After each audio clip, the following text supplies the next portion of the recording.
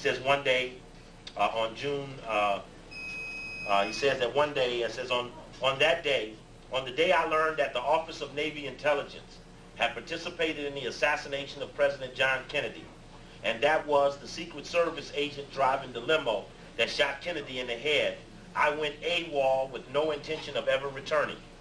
My good friend Bob Swain was the one who talked me into going back. Later on June 1st, 1972, the eve of my wedding, I told Bob everything I knew about the UFOs, Kennedy's assassination, the Navy, the secret government, the coming ice age. Little cave language. Alternatives 1, 2, and 3, Project Galileo, and the plan for New World Order. I believe that it was all true then, and I believe it's all true now. He says, I must warn you, however, that I have found evidence that the secret societies were planning as far back as 1917 to invent an artificial threat from outer space in order to bring humanity together into a one-world government.